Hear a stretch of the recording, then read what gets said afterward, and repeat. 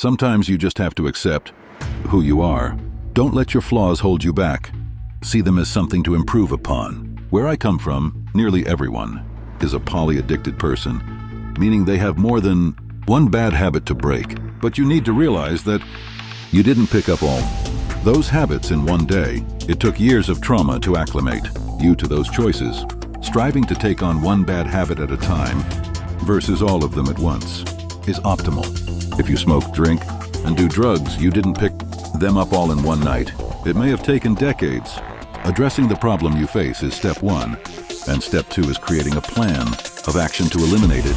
Change your surroundings, develop better habits, maybe read more books, do something to change your future. For those with several bad habits, it's possible to become free, even if it seems like you're bad. Habits are everywhere. When you have a bad habit, you're not free. You may think you are, but that addiction controls the best of you. Step one towards success is always addressing your bad habits, and step two is managing them. If you don't control your bad habits and strive for success, the bad habit can drag you into hell at any time.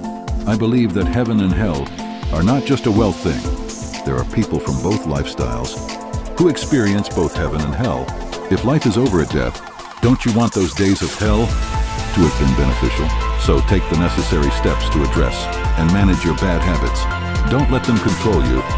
Take control of your life and work towards a brighter future. Don't let the thought of addiction hold you back. Even if you can make it through just one day, you'll already be on a better path, sure. You might slip up briefly on day 2, but aim for a day and a half or even 2 days this time. Keep pushing yourself and never give up. Many people are quick to surrender and believe that they will always be trapped in their addiction, but that's not true. I know this from personal experience, as I have battled and overcome various forms of addiction, from gambling and alcohol to everyday heroin use for years. I've struggled with it all: shopping addiction, meth addiction, weed addiction, and even nicotine addiction. Yes, I do still make mistakes along the way, but I've learned from those mistakes because I wanted a better life for myself. When I was stuck in the depths of a heroin addiction, I went through grueling detox that seemed to last forever just to prove that it could be done. Now, my biggest struggle is with cigarettes, but I'm getting better every single day. I have faced numerous tragedies and had friends who expected their lives to be cut short because of their addictions. I didn't always receive the support I needed when trying to break free from these destructive habits, but I still emerged victorious. I emphasize the importance of getting your bad habits under control before seeking success or wealth, because every time you try to move up, those habits will drag you back down. What's the point of becoming a CEO or a millionaire if you spend all your free time getting high? What has worked for me is focusing on creating lasting opportunities instead of seeking short-term gratification from these habits.